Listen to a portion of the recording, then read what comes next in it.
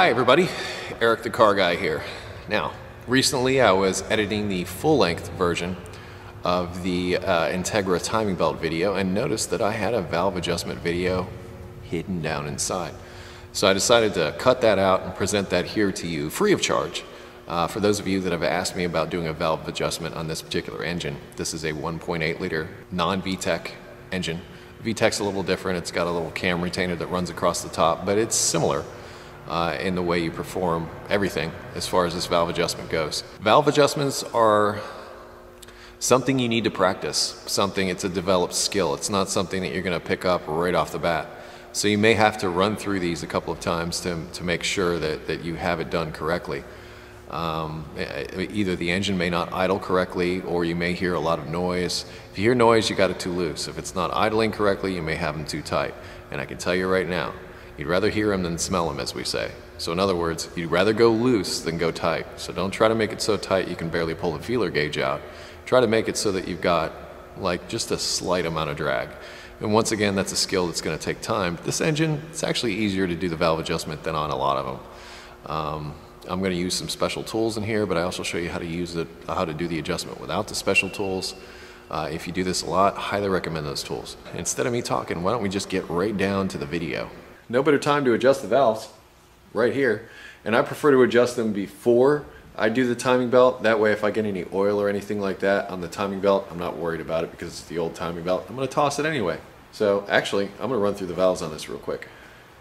Want to watch? Valves on this car are either 0.004 inches or 0.102 millimeters, and for the intake valves and for the exhaust valves it's 0.007 inches or 0.178 millimeters. So I call these my 10 and 18s because I like to think in metrics. The world is going to metrics eventually. I use a 19 millimeter wrench on the power steering pump pulley. When you see me turning the engine over, I'll use this 19 millimeter wrench on this power steering pulley to turn me over.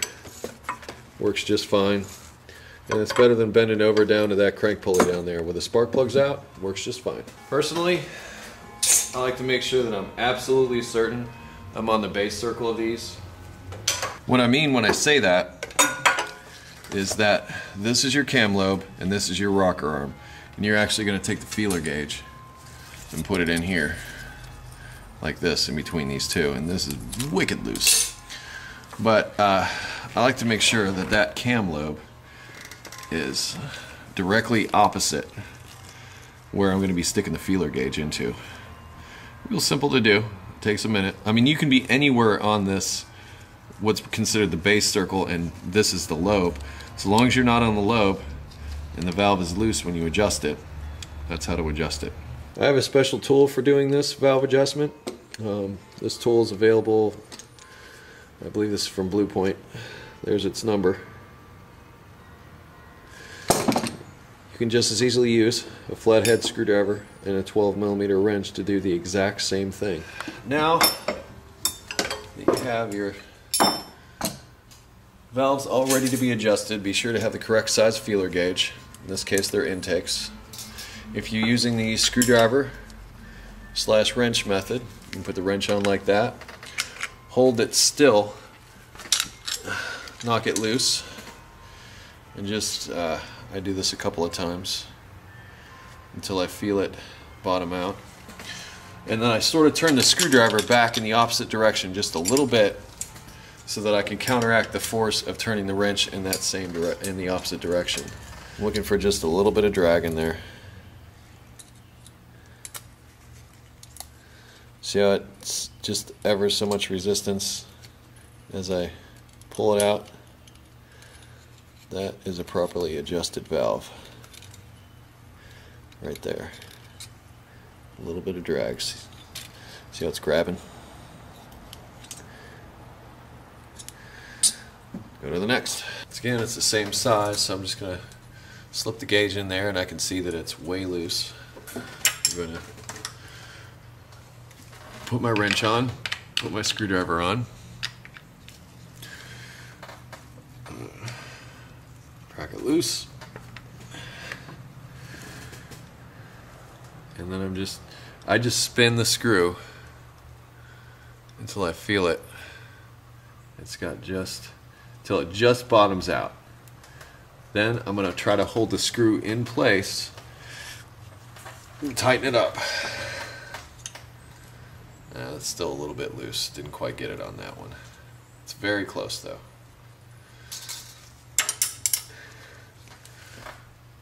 Hold it in place.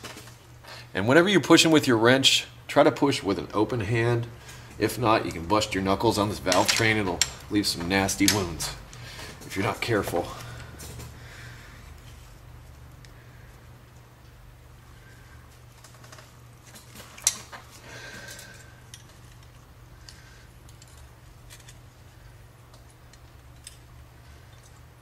Perfect. Now let's run through the rest. Except for that, I'm going to use my tool. And I just keep turning it in engine rotation, and you'll see that this exhaust valve will be the next ones to come up.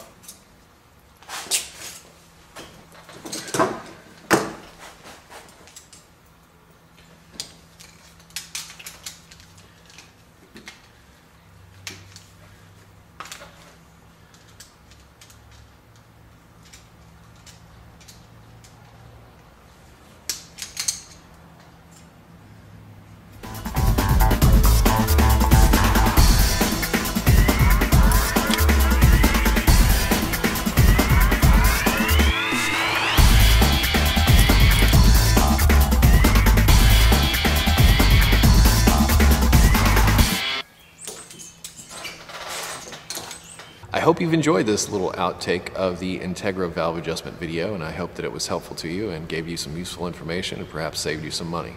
I must reiterate again that valve adjustments are an acquired skill and will not necessarily cure a performance issue. It may make your engine run smoother, but don't look for it to like cure some lack of power or what have you, because valve adjustments are a fine-tuning thing. They're not necessarily a fix. If valves are really loose, then yes, it can be a fix, but it's not often that you run into that, because it's not often that they get that loose. They'll wear over time, that kind of thing. At the dealership, we were doing these things about every 30,000 miles. Actually, we were doing them 15,000 miles for a while, but that since got backed off all the way from Honda till it's just when it was noisy. So it's really up to you when and how you want to do this. But once again, it's a fine-tuning exercise. It is not something that's going to cure some issue for you. If you're having performance issues, I've got other videos on trying to nail down a performance issue. But what I find is when I get done doing a timing belt and a valve adjustment on these engines, they run very smoothly and they have a nice power delivery. So if you're in there and you got the valve cover off and you're doing a timing belt, there's no better time to bust out those feeler gauges and do that valve adjustment. Anyway, I am Eric the Car Guy. You can always visit me at EricTheCarGuy.com, or you can find me on Facebook and Twitter. And around here we close with, be safe, have fun, and of course, stay dirty. See you.